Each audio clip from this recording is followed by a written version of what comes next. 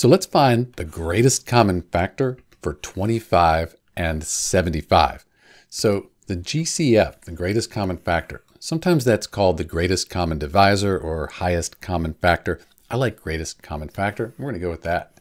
So let's list the factors here for 25 and 75. Then what we'll do is find the common factors and choose the greatest one. For 25, we can multiply 1 times 25. That would give us 25, or 5 times 5. That's it. For 75, 1 times 75, that equals 75.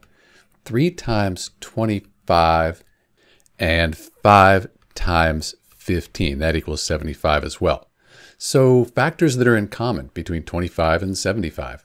1, that's a common factor, and 5 is a common factor, and 25, that's the biggest one. That's the greatest factor that's common between 25 and 75. So in answer to our question, the greatest common factor for 25 and 75, that is 25. It goes into both 25 and 75 evenly. This is Dr. B. You could do this also with prime factorization, but for numbers of this size, this is probably a little bit easier. Thanks for watching.